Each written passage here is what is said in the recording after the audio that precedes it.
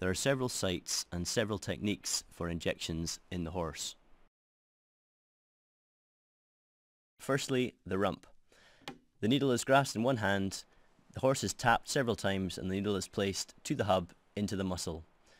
Before injecting, you must draw back to ensure there is no blood in the hub of the syringe. The material is then placed into the horse through the syringe. No more than 25 mils should be injected in any one site. No preparation is required prior to injection. The second site is the horse's neck. The area that can be injected is a line drawn along the top of the neck, a line drawn down the level of the horse's vertebral column, and a line drawn from the scapula. The circle is the area where we normally inject. You should pinch an area of skin and place the needle in behind the pinch. The horse will generally not even react to this. The syringe is then attached to the hub of the needle. Again, draw back to ensure there is no blood in the hub of the needle and inject the material into the horse.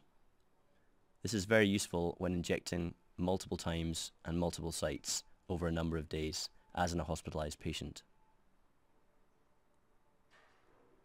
The operator draws back several times during injection to make sure the needle is not moved and gone into a vein. The final site is in the pectoral muscles.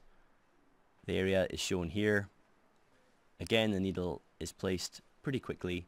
After tapping the muscle several times, the needle is placed up to the hub. The syringe is then connected in the same manner, remembering always to draw back to ensure no blood in the hub of the needle prior to injection.